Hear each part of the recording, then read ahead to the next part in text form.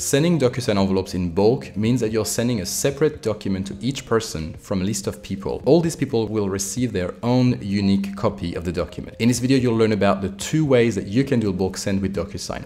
So let's say that I'm the HR of a private school and I need to collect signatures on these employment agreements. And I want to add their name, address, and compensation on each document for each signer. So instead of preparing each contract separately in Word, saving my documents as PDFs and then uploading them one by one in DocuSign, I can use the bulk send feature to add the specific data for each staff member inside of my document directly into DocuSign. Think of this as a mail merge. And so there's 2 ways that you can do this. The first way consists of manually preparing your data into a CSV format, and it's supposed to be quick, but the reality is that it's very easy to make a mistake and to have the wrong data end up in the wrong document and send it to the wrong person, because you basically need to take your information, your data from wherever you have it and paste it into a CSV and then upload the CSV into DocuSign.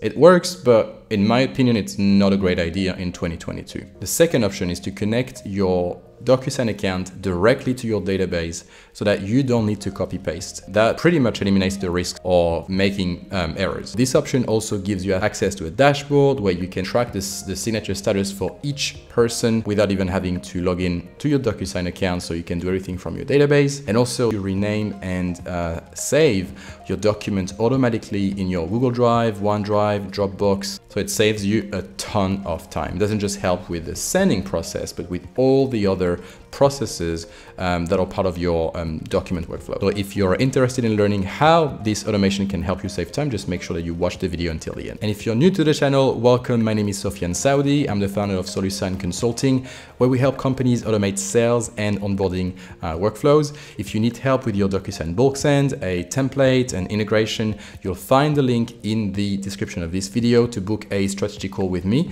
But for now, let's just proceed with the topic of this video. Let me walk you through the 2 options you can follow to do your bulk send, so you can choose which is the best for you. The very first thing we need to do is to prepare our template. So if you haven't watched my videos on how to build a template and you're not sure what you're doing with templates yet, I really recommend you start by watching this video now. It's popping up on the screen. Inside of your template, what you want to do is to make sure that you gave a meaningful name to your recipients. So I call the staff who's supposed to be signing the document, I mean the first signer, the new hire. So that's the staff member starting at the school in my example. Once I've made sure that I gave a meaningful role name to my recipients, I want to go inside of my template and check my fields. So I want to do the same thing with my fields. I want to make sure I gave a meaningful name to all my fields, because otherwise, how am I going to tell DocuSign where I want my fields to go to? So to rename your field, you click on one of your fields and you go to data label, and this is where you give the name of that field. So this one is address line 1, this is address line 2, or city, state, and zip. Now let me show you how to do a quick and dirty bulk send. So from within your template, I'm going to close that template and I'm going to go to use. Depending on what interface your account is set up with, mine is an old interface, but so you might not have the advanced edit. If you have the new interface, then it's just going to say edit. So it's the same thing, just click on whichever you have. And then you want to go to this little I. Once you're here, you can download the CSV template sample from DocuSign. So if you click on that little I and download the CSV, each row in your CSV is going to contain the data for one envelope. Let me just show you the one that I've prepared. So my first column is for the recipient name. That's why you can see the name of all the signers in there. And then the second column is for the email address, and the rest of the columns are for the fields inside of my DocuSign document template. So you can see that I have people's addresses, salaries, and names, of course. And all this data is going to help me generate the documents inside of DocuSign directly without having to do it in Word. You also want to make sure that your headers always match exactly the name of the field in your DocuSign template, or again, the data is not going to go where it needs to go to.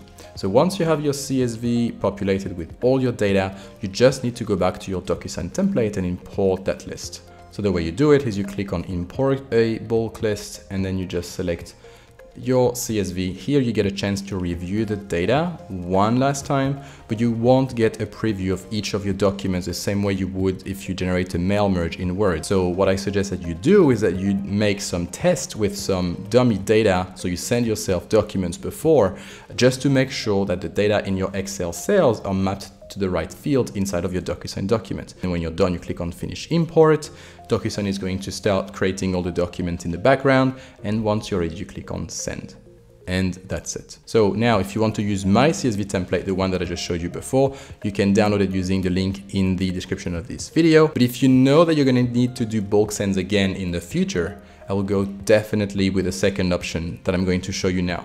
If you're a serious business, you should invest the time in setting up automations. For this second option, we're going to need to use something called ZAPIER. Why do we need to use ZAPIER? It's because it will help us send envelopes from within our favorite apps. So in this example, I'm going to show you how to do it with Google Sheet, but that could definitely work with your CRM. It could work with Airtable. It could work with anything that you have, as long as it's a cloud app, of course.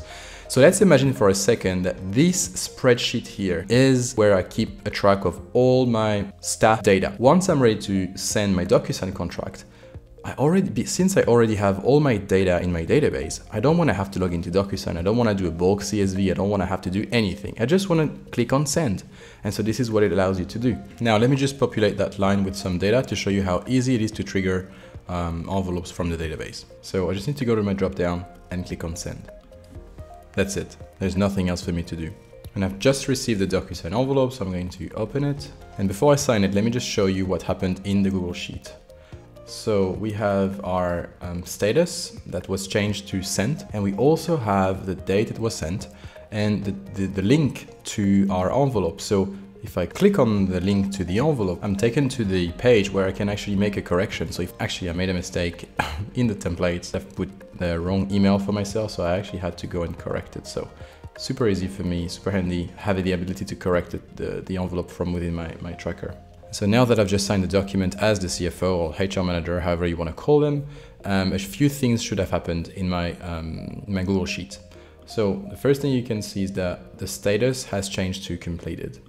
And then I also have the link to the completed file. So if I click here and hover over, I can actually see my doc directly. And if I go inside of my signed contract folder in my Google Drive, I can see that I've got a folder created with my name and the PDF that was just completed, and it was also renamed. So that's pretty cool. This is how you save a ton of time and avoid to make a lot of errors with the bulk send manual CSV.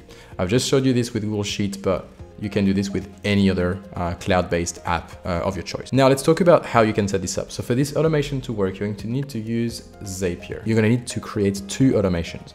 One to send the contract to DocuSign, and one to save the contract in Google Drive and update a bunch of stuff as well.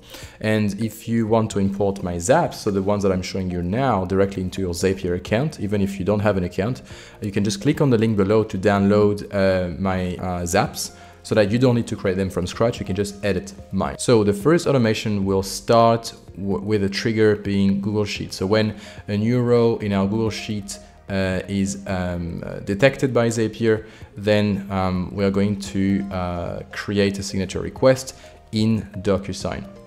And so in DocuSign, we are just mapping the DocuSign fields, which are all those fields you can see here, with the fields of our Google Sheet. And so we just need to make sure that, you know, the right Google Sheet fields are going to the right field in a DocuSign template. But once you've set this up once, you never need to do it again. That's the beauty of it.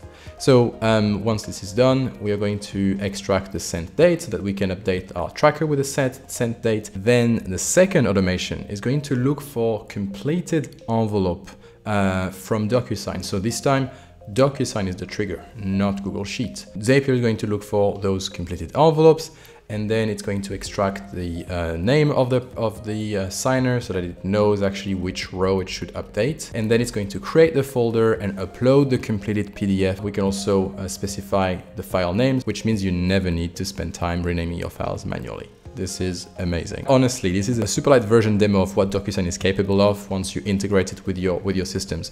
The reality is that DocuSign alone is not enough. Yes, it helps you time because you don't have to chase people and it's easier for them to get you the documents back. But just using DocuSign alone is not enough. You need to integrate DocuSign into your core systems. Otherwise, you're doing everything manually, and that defeats the purpose of using DocuSign in the first place. So if you need the help of a team to help you set this up, don't hesitate. Just reach out to me, book a call with me, send me an email, send me a bird, send me a DocuSign, whatever you want, or just comment below and it'll be my pleasure to help you.